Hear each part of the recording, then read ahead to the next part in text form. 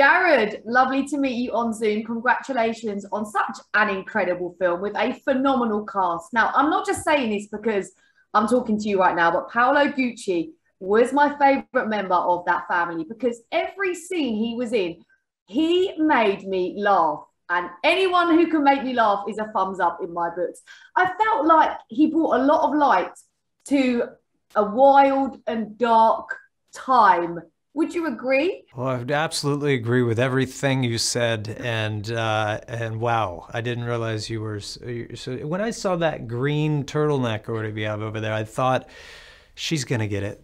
She's gonna get it. She understands corduroy and silk and what was the thing that he loved in the movie? The fabric. That what did I say?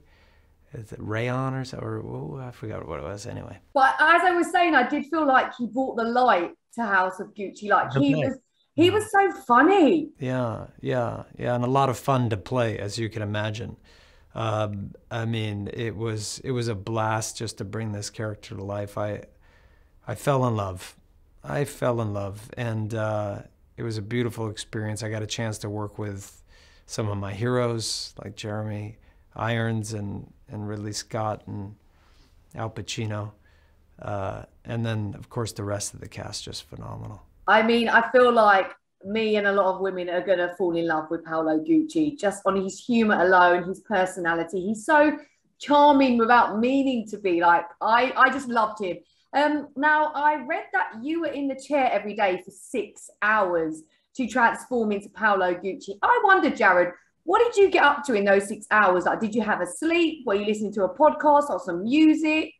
Yeah, I was really digging in deep. I mean, that's a long time every day, and it's an opportunity to really work on some of the, internal work, the heart and soul of the character, that witty, charming, attractive sense of humor that you mentioned. Yeah, the only problem now is if I, go on a Tinder date, they're going to be like, wait, I thought you were funny. You have too much hair.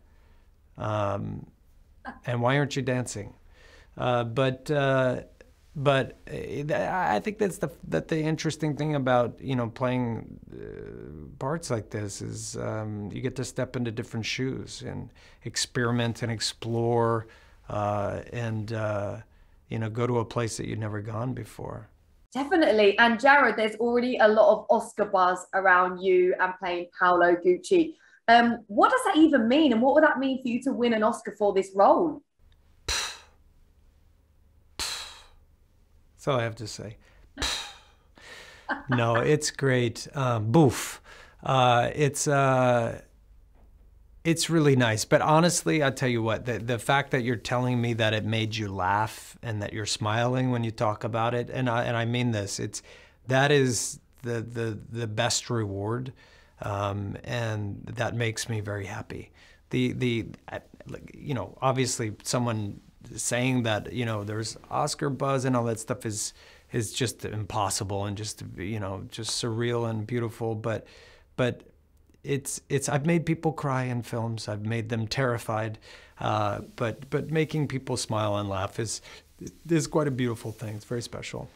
And lastly, Jared, one of your cast members said she received a lovely Gucci bag for being in this film. What did Gucci send you? Nothing. I didn't get. You see, I'm going to show you what they sent me. I'm wearing slippers over here. Are they Gucci slippers? No.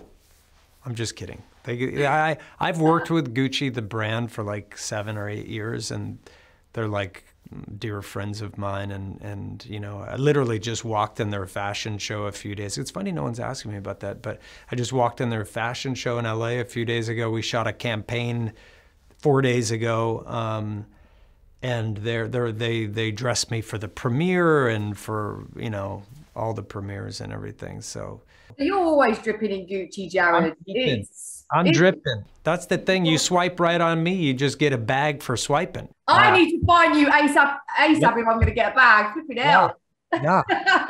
It's like, I'm just dripping in it. Well, Jared, lovely to talk to you over Zoom. Congratulations again. Brilliant movie. Paolo, I love him with all my heart. And yeah, amazing, amazing, amazing. Thank you so much.